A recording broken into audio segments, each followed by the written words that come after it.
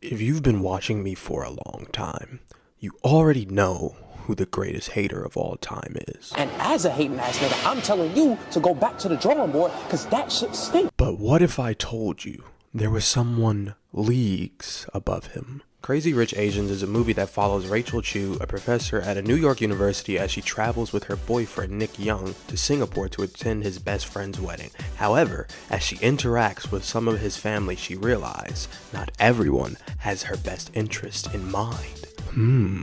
Mystery. I mean, yeah, this is, I guess, a new series kind of, so get some popcorn, let's get this shit started. Woo!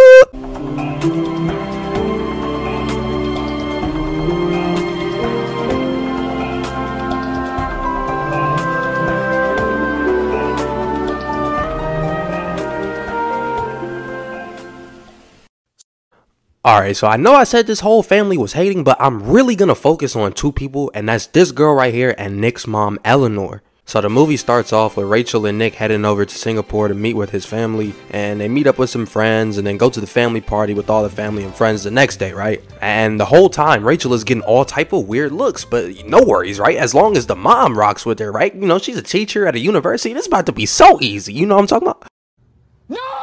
Off ripped, his mom walked in with the face, and you might be asking, what is the face exactly? Well, it's a certain type of face people give you when they really do not fuck with you. Now, it's two different variations of the face. It's the male version and the female version. The male version is pretty simple. They'll just give you a slight up nod and reach to dap you up, but they will look away the entire time. The female version is much different, and if you don't pay attention to the little signs, you're never gonna peep game. How do I know this? Well, let's say for years I interacted with several women who low-key hated my guts. Anyway, it's not the point. For the female face, it's important to not pay attention to any other body part on the face except for the eyes, because look at the difference between when Nick's mom looks at him versus when she looks at Rachel. Y'all see it, right? Now, another thing that comes with the look is the occasional shakedown. Every now and then, they're gonna look up and down and, you know, size you up. And lastly, the tone is always super relaxed. The tone is never excited, but it's never negative enough to where you can think something's wrong, you know what I'm saying? Now, as we continue to analyze this conversation, I want y'all to watch as she does all three with flawless execution, bruh. So boom, they see each other, right? Rachel goes in for the hug. Now, I ain't gonna lie, the hug was kind of crazy, but you see the face, right? Every time she's not looking, she lets the hate show. And I forgot to mention, another key sign to know if somebody you're talking to does not rock with you is they don't really hold eye contact with you or give you their undivided attention. Now, granted, she did have to oversee the cooking, but that just makes this a perfect way to disguise her disdain for this girl, right? Then she got to talking to Rachel about her occupation and her mom, and Rachel was going on and on about her passion and whatnot, but then his mom hits one of the haters' archetype signature move, the backhanded compliment. She said, "Pursuing one's passion. How American."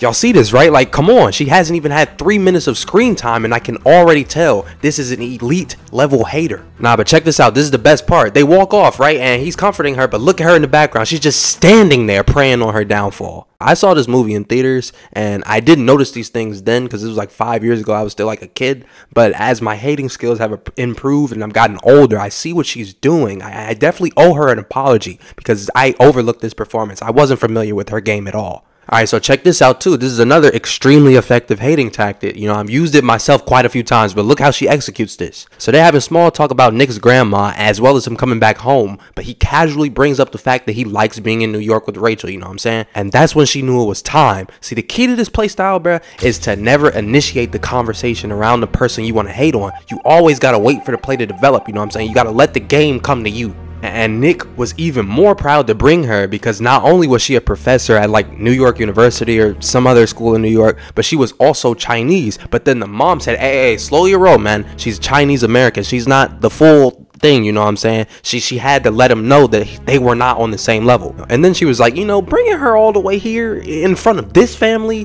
you know, the streets not really rocking with it. Whole time the streets were in fact rocking with it. She was just trying to discreetly say she wasn't really fucking with her. I respect it though, because I definitely got this move in my bag too. Hey, but check this out. When she went to meet his grandma, everything was going nice, right? Grandma approves and everything. But where is his mom? She was just over here. You see what I'm saying? She abandoned accompanying her mother-in-law just so she could hate peacefully, and she got her homegirl right next to her, so you know she was hating.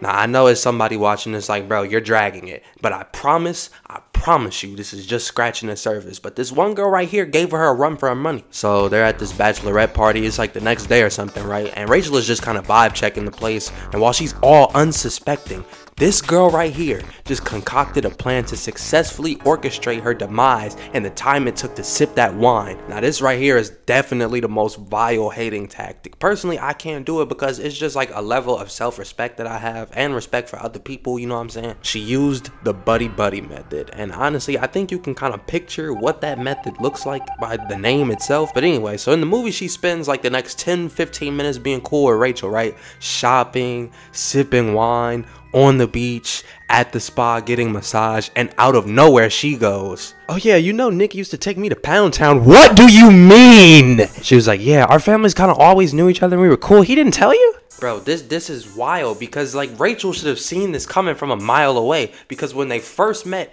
and she told her name, the girl was like, "Oh, you're Nick Young's friend."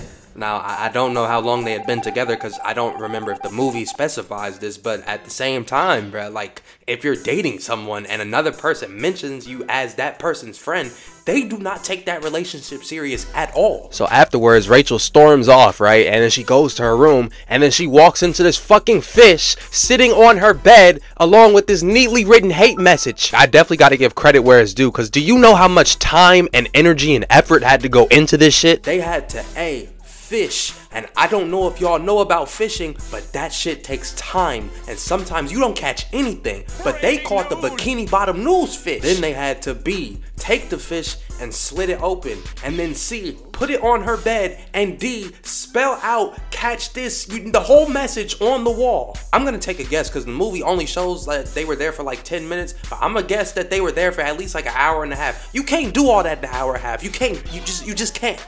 This is not something one person could do with this time frame. This was a multi-person hit job. Anyway, back to Nick's mom. So now they're like at a family gathering or something, and they're all making dumplings, and Nick's mom is just dogging Rachel for existing. Literally, it's just existing. Eventually, Rachel decides to go to the bathroom, but you know, the house is so big, right? So naturally, you ask the person who owns the house, where is the bathroom? And do you know how she responded to that question? You will never be enough.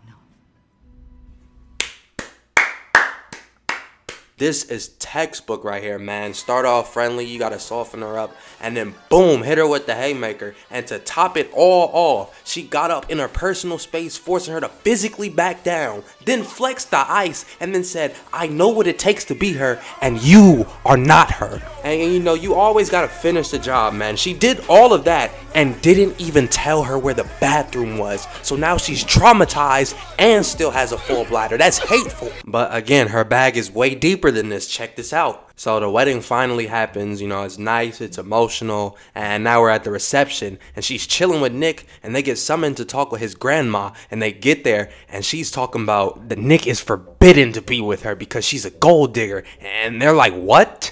And when I was watching this for the first time, I was also like, what? Because was this not the same old lady who was just pinching her cheek the literal 12 hours before or something like that? Did she catch dementia or something overnight? But then the hater of the decade reveals that Rachel's mom lied about her father being dead and that she cheated on him, making Rachel a fraud for some reason. How did she find this out? She hired a private investigator to look into her entire family's history. Like this is some shit Rachel didn't even know, right? They don't even live on the same continent, bro. How did she do that shit? And when you really think about it, she probably had it cooking up for some time. And you know what?